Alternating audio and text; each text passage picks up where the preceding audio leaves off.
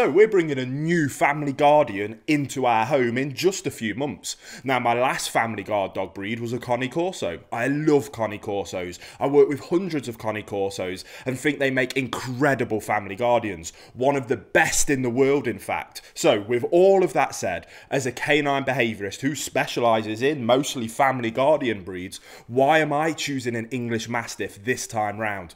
Well, in today's video, that's exactly what I'm going to break down, and hopefully it will help inform you guys what you should be thinking about to help find your perfect breed. So let's dive into it.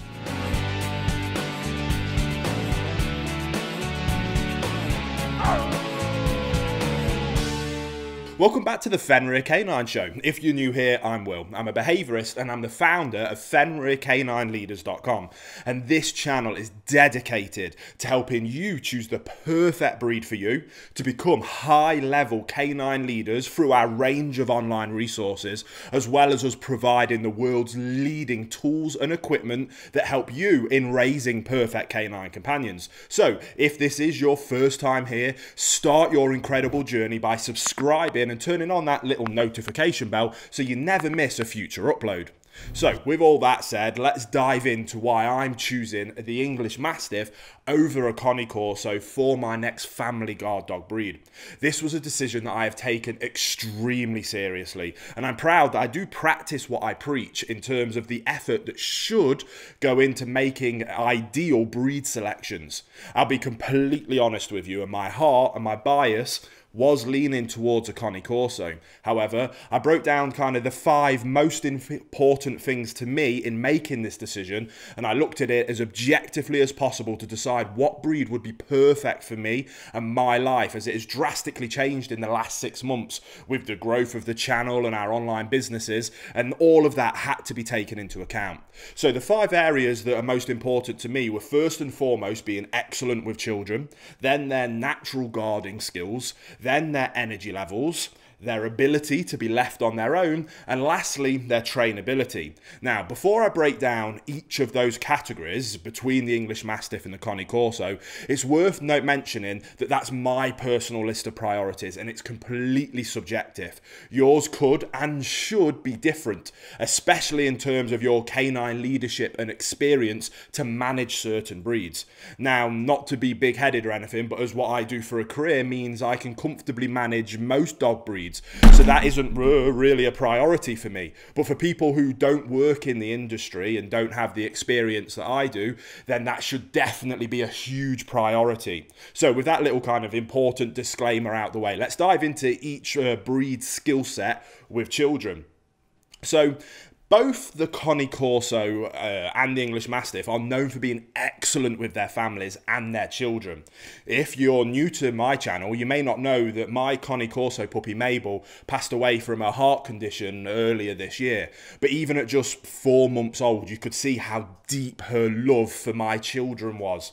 So you won't go wrong with a Cane Corso for the form of them being excellent with your children. However, not only do I think the English Mastiff is slightly better with children than Corsos are, they are also slightly less wary of strangers. And for me, I predict a time when my sons will have their friends over to our house.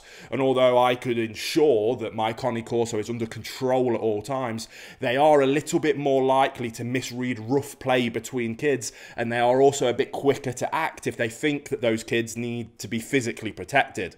An English Mastiff kind of gives you an extra layer of security on that front, as they would often use that thunderous bark before becoming physical. Now obviously that's not set in stone, and it's informed by my experience of working with dog to human aggression cases with both of these breeds, and my experience informs my thought process that the English Mastiff is kind of just about the better of the two in this field. Now, if you have kids and are considering getting a Cane Corso, don't panic with what I've just said. They are still amazing with children, but ensure your obedience is on point. And if you're not 100% confident, then keep them in another room if your children and their friends are playing. It's always worth being safe than sorry, especially when we're talking about these extremely powerful dogs. So let's look at their natural guarding skills. Now, obviously, all Mastiff breeds are renowned for their incredibly fearless natures and dedication to the task of protecting their families. All the Mastiff breeds would lay down their lives for their families, and all are very capable from a physical point of view. So to choose between them is a little bit irrelevant, really. However, if I had to choose, I do think that the Cane Corso is the best family protection dog if the worst case scenario was to ever unfortunately happen, but not so much better that it would be enough to sway my decision towards them. So although the Cane Corso would technically take the win in this category, I would feel 100% reassured leaving my family knowing an English Mastiff was there to look after them in that worst case scenario. Now, energy levels was an interesting section for me. I'm very open to discussing my mental health difficulties, and through my battle with my depression, I've found that the best treatment for me is exercise in the great outdoors, mountain biking being my favourite, closely followed by hiking. Now, when I chose a Cane Corso last year, my thought process was that I wanted a family guardian that was athletic enough to join me and my working Labrador Sully on decent hikes and mountain bike rides, as getting in the great outdoors is awesome, but doing it with your perfect canine companion makes it even better. However, during kind of my short time with Mabel, my Cane Corso, I noticed that when I was exercising her and training her a lot and helping her become a trail dog and hiking companion, that I was leaving my wife and children at home alone. And the whole purpose of me getting a family guard dog is for the peace of mind that when I'm not with them. So on top of that, I already have the perfect trail dog and hiking companion in my Labrador Sully. So this time round, I decided I wanted to go to the other end of the spectrum in terms of energy levels. The lower the energy, the better. Now, obviously, I'll still provide the level of exercise with good 2 walks a day with me and Sully and my family. But on the days like today, for example, when I was out for 2 hours at 6 AM this morning over on Cannock Chase mountain biking, that the family guard dog can stay at home and do its job of guarding my family, and they don't need to be jealous that it's missing out on a 2-hour run. As for an English Mastiff, that would probably be its worst nightmare, and would much rather be asleep at home in front of the fire, just keeping half an ear out for if someone's there who shouldn't be. So in this category, the English Mastiff was just clearly a better fit for me. Now, the next priority for me was their ability to be on their own. Now, this is kind of joined with energy levels, and a lot of the themes are shared. Again, when we go back to last year when I chose a Cane Corso, my life looked so much different to what it does now. At that time, I was working from home all day, every day mostly, and a dog that I could have, and the Cane Corso at the time, could nearly come anywhere with me if I left the home. Now, the Cane Corso is known for suffering from separation anxiety and doesn't do well being left on its own for long periods of time.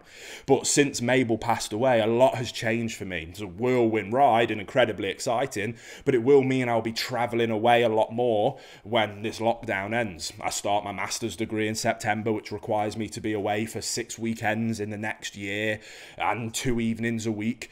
Then when the travel bans are lifted, I'll be hopping on a plane to visit my good friends Jason and Cara to make some videos with them and their glorious Cane Corso Bruce Wayne. I'll be meeting up with my favourite Cane Corso breeders over at 12 Titans Kennels. I'm also working on a really exciting project with my friends over at Westside Barbell, which again will require more travel to the States. I've got a lot of breeders and breed experts around the world lined up to make some really awesome videos that I'm very excited about for this channel, to take the quality of the videos and the value for you guys up a level. Our online business is also doing well as we're creating the world's best canine products, and kind of the word of mouth is starting to spread from our initial customers. We have new lines coming soon from harnesses, training leads, mental stimulation toys and puzzles that I've designed alongside training aids, and some cool outdoor clothing for the humans. So long story short, my schedule has become very intense. We do have access to doggy daycare, family members that are at home all the time, which is a huge help, and the new dog can come with us here to the offices and to our studio. And a prerequisite for any future employees will be a love of dogs and to be happy with a big slobbery Mastiff chilling at work with us. But it must be a breed that is content being on its own, as I will be travelling here, there and everywhere, and there'll be a lot of change in the dog's lifestyle, and for that an English Mastiff is a far better fit than a Cane Corso. And last but not least, trainability is a huge consideration for me, but not in the way that you might be thinking. Now, there's a reason that nearly all professional dog trainers or canine behaviourists, especially those of us on YouTube, it's a reason that we have highly trainable dog breeds like Malinois or German Shepherds or Border Collies. I'm completely guilty of this myself with my Labrador. I use him as a role model dog and an example dog when I'm working with clients or making videos. We all do this as they're just so much easier to train and it makes our jobs much easier. However, I really want to practice what I preach and show that all dog breeds are capable of being perfect canine companions, that they can all have excellent basic obedience that keeps them under control at all times. This means they have to have a great sit and stay. They'll walk really nicely to heel and have a perfect recall alongside impeccable manners, so they're a pleasure to be with no matter where you go. So for me, I love the challenge of having a low energy dog breed that's known to be stubborn or hard to train, and English Mastiffs are right up there with that. And I'm really excited to demonstrate exactly what is possible when you follow my methodology of being a calm, consistent leader. I'll be following my perfect puppy course myself and documenting the experience here on YouTube. And even with a breed that has the reputation of a breed like an English Mastiff. Now, that's obviously super specific to me as I have this channel and my other training channel, so that's part of my business. But if you were looking for a more trainable dog breed between the two, then obviously the Cane Corso would win this category hands down all day, every day. So for me, based on if you kind of did it round versus round on those sections, the English Mastiff took 3 rounds and the Cane Corso took 2. But looking at the bigger picture, it was clear to me when I was being objective that the English Mastiff was the perfect fit, even if my bias was leaning towards getting another Corso. Now, there was definitely other breeds that we were considering at length, so I'm going to do another video like this for those breeds, comparing them, as I do believe that if you guys can understand how I made my choice, then it might be able to help you in making your own choice, as choosing the perfect breed is the first and one of the most important steps to having a dream companion that's perfect for you. Now, if you enjoyed this video, do me a favour and drop it a like. Come check out our website, or you can come say hello over on Instagram. All the links are in the description box below, and I will see you on the next episode of the Fenrir Canine Show.